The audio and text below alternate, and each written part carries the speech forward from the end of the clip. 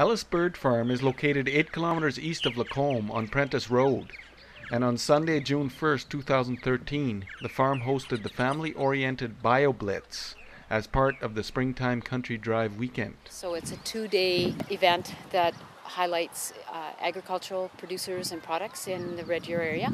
So we have participated in that, and today specifically we're doing what we call a Bioblitz. And the idea is for visitors to come out here and have a look around at the trees and the animals that we have and identify some of the plants and animals that we share our backyards with. Also happening today, as part of its scientific mandate, Ellis Bird Farm is tagging a tree swallow to learn more about its nesting habits, migration patterns, and familial organization. So here we have a little female swallow, and I can tell that she's a female swallow because if I blow on her breast, her feathers separate and I can see that she has a brood patch. You can't tell the male and female apart by plumage, but you can tell by checking out for her little brood patch. So what we're going to do is put on a silver band, and the silver band is a U.S. Fish and Wildlife band that's used universally by bird banders all across North America so that we can identify that bird whenever it's caught again while it's alive or dead. We can always track the bird.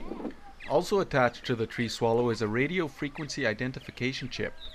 This chip helps Ellis Bird Farm determine whether the male or female bird spends more time building the nest and which spends more time incubating and feeding. Ellis Bird Farm has pioneered this type of RFID technology for tree swallows and purple martins. And another exciting event at the Ellis Bird Farm is the return of a purple martin, Emalia, from her winter migration. So this information is new to science.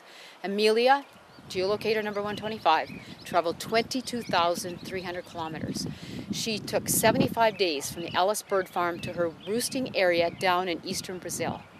She came back in 21 days. She averaged 600 kilometers a day on her return journey back to the Ellis Bird Farm. It's right back here to this site. So up until this point, scientists had no idea where these northern nesting purple martins spent the winter, nor did they know their exact migration route.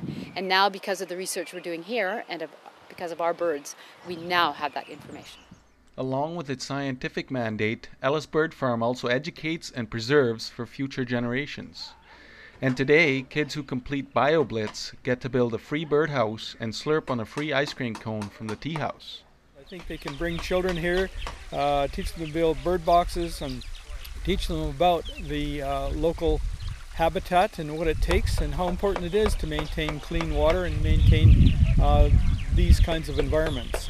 And so on June 16th, Ellis Bird Farm is planning the Westwoods Trail Father's Day hike.